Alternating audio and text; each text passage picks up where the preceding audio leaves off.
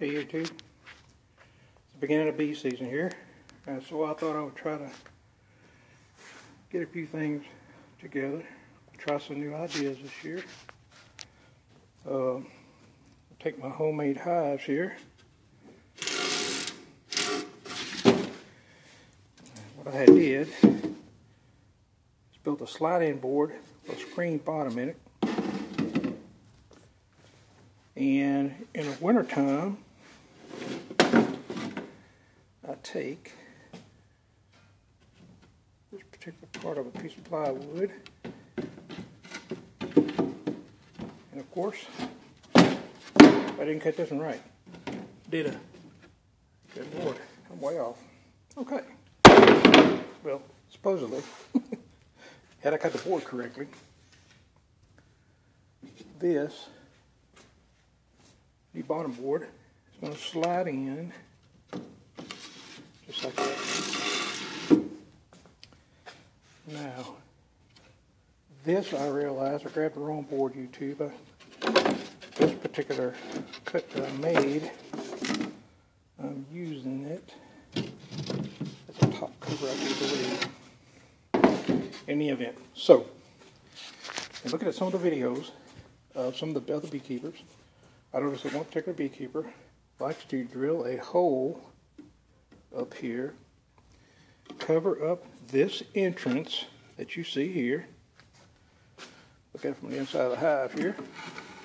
Tilt it over. See what I'm talking about? Right there. So, what I'm going to do this year as an experiment on 1, 2, 3, 4 hives is I am going to drill a hole right about here. I don't want to drill it on the same size that my handle's on, because if I pick it up, I'm going to get the snot stung out of me probably.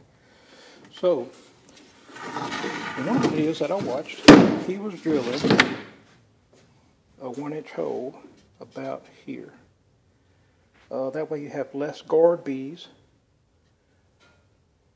You have more bees live in the hive so they can work. The other thing is, I believe a small entrance like this is more conducive to the bees that they live in the wild, you know.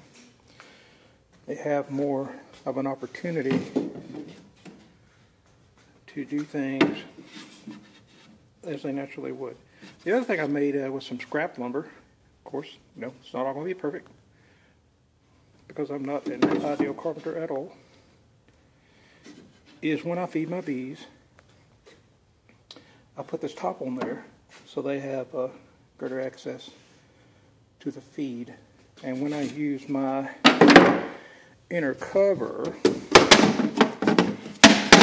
on top of that puppy, and we place this on there, and I put my bags on top of there, or the sugar or whatever I'm using. The bees can come up through here, and hopefully reduces the amount of robbing that you have in a lot of instances. So,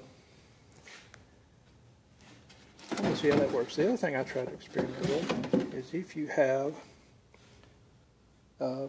particular hive tops that are bodies that you want to just put the wire to, rather than having this little slide out area that I have here. Experiment with that in the summertime when it gets so dang hot. Hopefully that will make the hive much cooler for the bees, air circulate better, have a whole lot better outcome. So, I'm going to drill these puppies out, and I'm going to get back with you, see what you think. Now, like I said, these are homemade hive boxes, so tell me what you think about all this. See how many different ideas you can come up with on YouTube.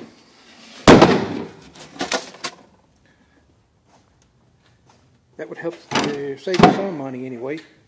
A lot of this lumber you can pick up a lot of places where they're building houses. They're going to burn this lumber, they're going to throw it away.